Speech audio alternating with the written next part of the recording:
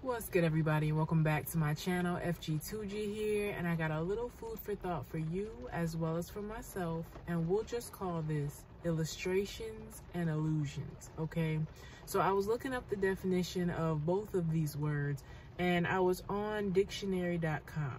This is what I found. Illustration is a comparison or an example intended for explanation or corroboration.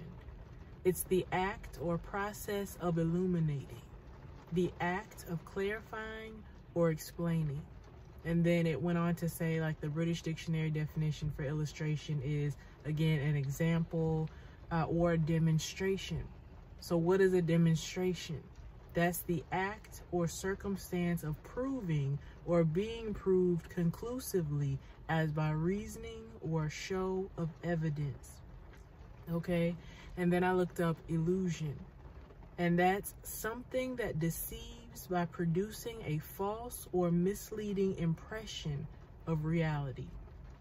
All right, so both of these words, you know, they have a lot to do with the visual representation of a thing, right?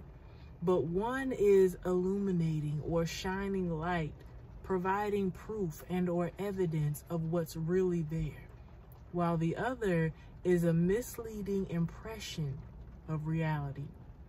Illustrations and illusions. Peace.